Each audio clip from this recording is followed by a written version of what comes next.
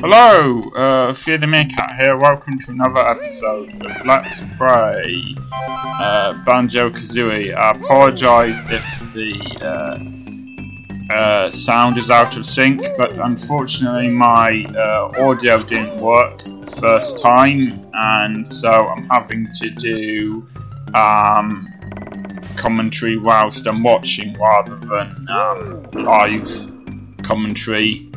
So the audio might be a bit out of sync. I mean, as you can see, you've had to do a few attacks to get rid of that thing in the boat and then jump up onto that plank in order to get this. So you should be able to hopefully follow on with what's happening on screen, even if I'm not explaining it. The water looks a bit different here, but it's still poisonous. I mean, it's still coming in through the bay, through that gap, so it is still going to hurt you even if you don't dive.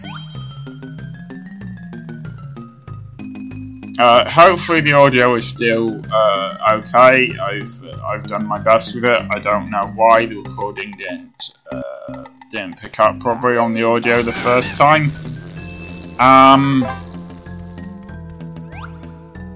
There are bits where I pause and sort of look around like this. I wasn't sure how many to leave in and how many to take out.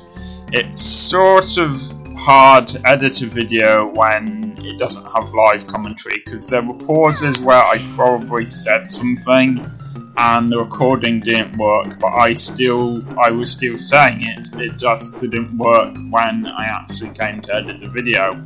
So there are pauses where I may have been talking, and of course now I don't remember what I was saying. So I've cut some out and kept some in. Fortunately, that means I get another life part, which is very useful, and that's a hard level. I've got a feeling it's going to take me quite a while to complete Rusty Bucket Bay. But never mind. So, if you remember correctly, we had a shark to deal with. Fortunately, I have more pieces of lives now, but it still manages to get me a couple of times. Fortunately, there's this fence here. I don't know if it's the same shark. The original shark was more talkative, you know? Sometimes it helps, although I obviously hadn't thought of it by this point, to keep on jumping whilst in the water, rather like avoiding the shark by jumping, only this time you're avoiding getting hurt, if you see what I mean. See, there's another long pause there, and that one I decided to cut out. You had to be very careful not to slide off the roof here, so make sure you keep the button on. I've forgotten which button it is now, so I don't have the controller in front of me, to keep yourself riding on Kazooie. Kazooie is female, I don't know if you know that.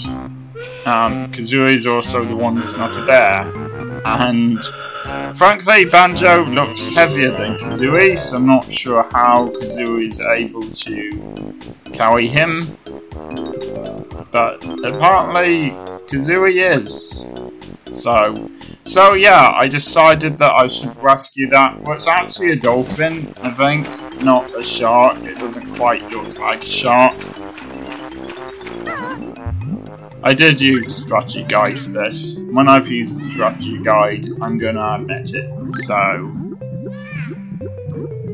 I like the noise it makes. Well, I don't like it that much, because it sounds like it's in pain, but it also does kind of sound like a dolphin, I think.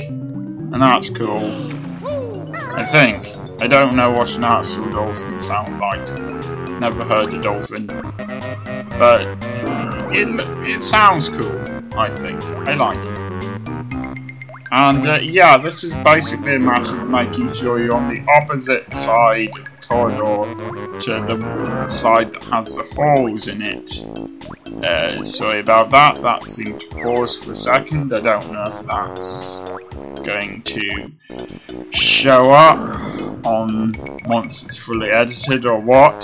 if the sound's even more out of sync now, it means the video was pausing for some reason, but it didn't pause once everything had actually been edited together, if you see what I mean. So there was a pause for me whilst recording this commentary, but there wasn't a pause for you, meaning the sound will now be even more out of sync. There's nothing I can do about that, it is what it is. Hopefully there'll be no more pauses. You see how Banjo is moving really slowly there? That's because with my controller, if you face in a certain direction, because the controls don't work very well, Banjo suddenly moves quickly, and then moves really slowly again, or occasionally moves on his own, and that's just annoying. Yeah, I think I've already apologised enough for the sound now. However it ends up being is how it ends up being. So yeah, it's best to go and leave this place, go upwards and get up out of the water, and then go back down again and get the puzzle piece I can find. Yes, I think the sound is a tad out of sync, because you don't really have time to get the puzzle piece and get out of there at the same time, so...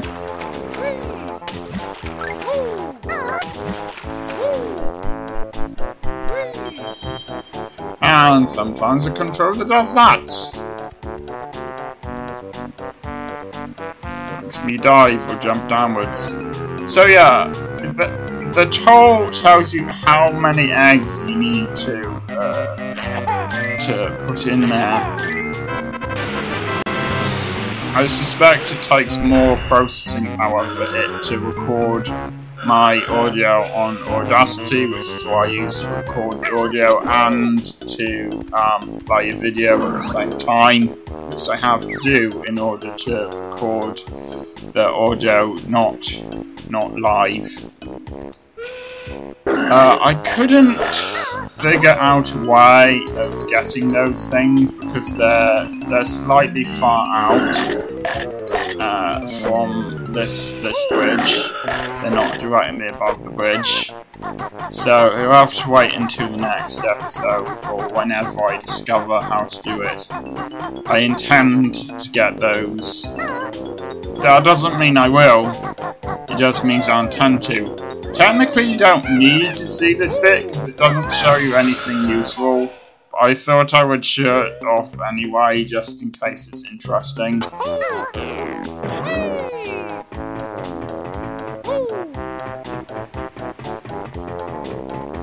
So yeah, this takes you to a room you've already been in. Never mind. If you blinked you may have missed it, but trust me, it went into a room that you've already been in.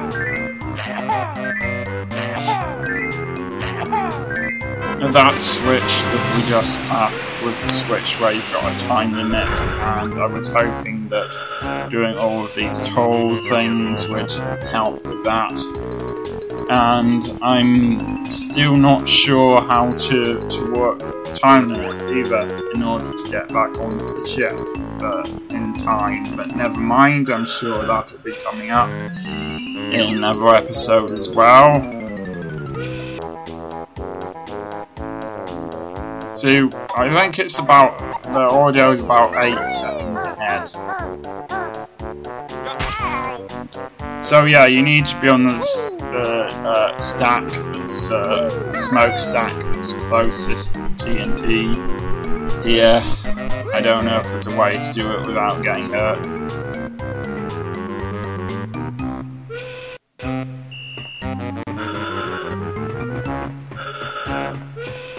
I also don't know if, well, you'll see in a minute, but remember that, which thing is there.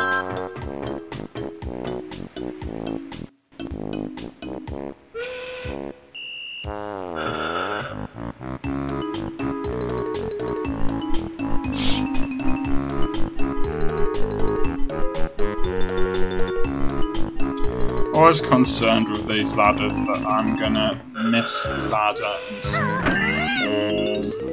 all the way down.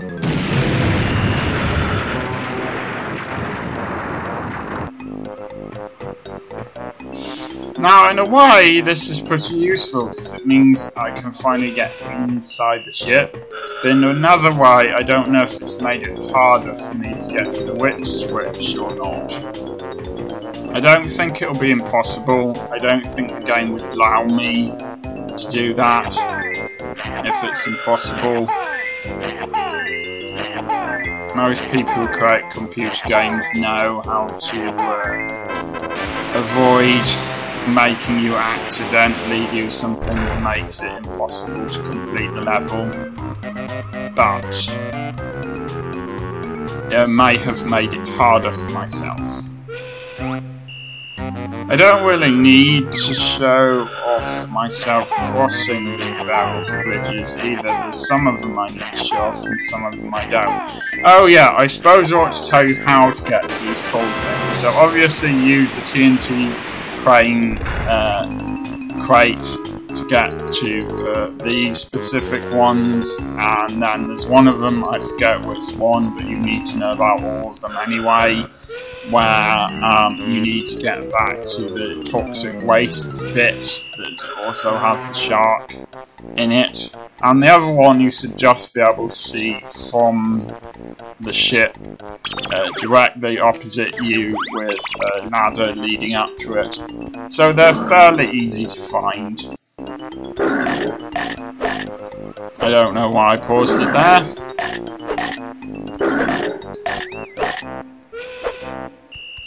They really don't mind having, they quite like these things, I think, on here, because it makes the timer really awkward, so I think that's timing awkward for you whilst you're playing, so I think that's why these monsters are here. And I finally managed to get one of those, and it seems like there's still a lot of stuff to be done. But never mind.